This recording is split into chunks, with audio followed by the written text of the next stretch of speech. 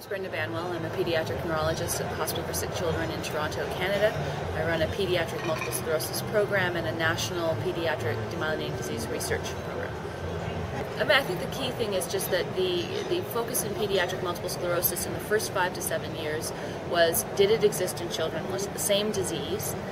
In other words, what happened to children, is it similar to what happens in adults? And the studies have really convincingly said yes. MS in children, though, is relapsing remitting. It is exceptionally rare to see primary progressive multiple sclerosis in a child.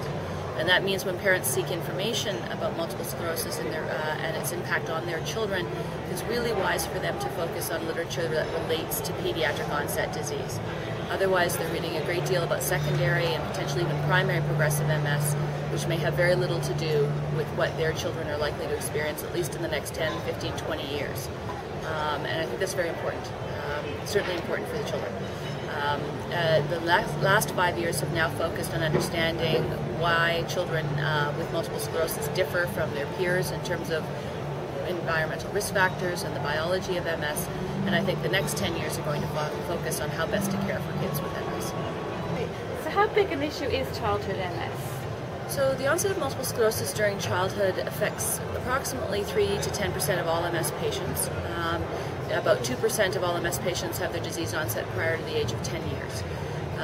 The disease is increasingly recognized, but we've been aware of pediatric MS really more in the last 10 years, so it's difficult to say for sure whether pediatric MS is increasing in incidence or just being increasingly frequent in terms of diagnosis and management. Okay, and what are the treatment options currently for children with MS? So currently, the first-line immune modulatory therapies for MS are being used in children.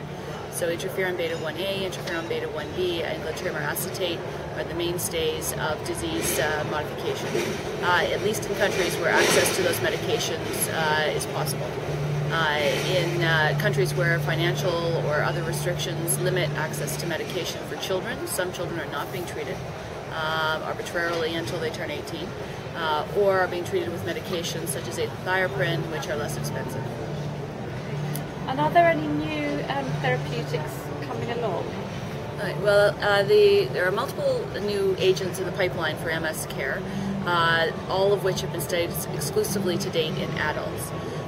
Tysabri and fingolimod have both been released on the market in various countries as for second-line therapies for adult MS.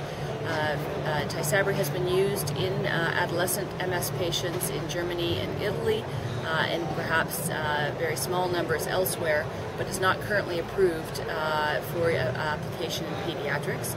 Fingolimod, or FTY-720, was released in North America only a few months ago. It is strictly 18 years of age and older in terms of its use right now.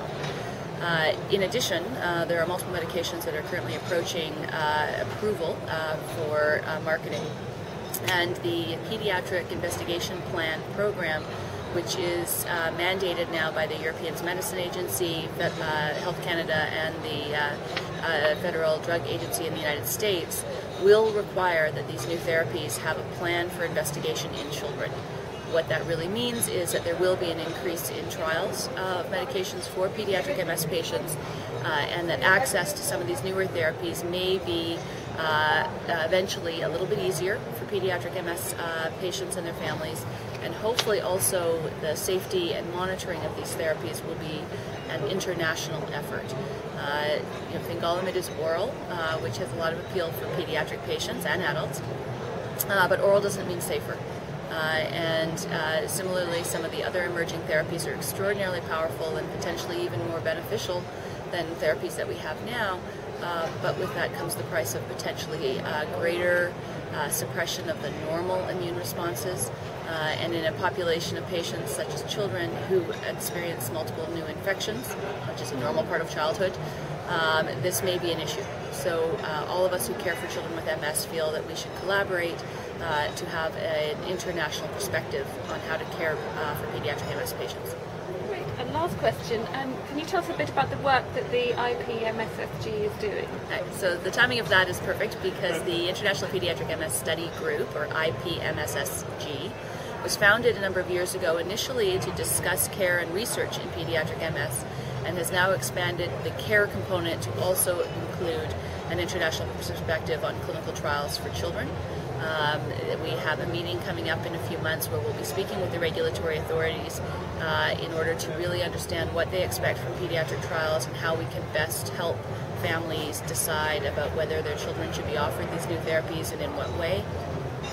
In addition, even outside of trials, it's clear that we can better care for pediatric MS patients if all of the countries caring for children learn from each other, share protocols, share dosing ideas, and monitor the long-term effects of all of these therapies on how children do as they grow up, as they become parents themselves, and as they go through a long course with their disease.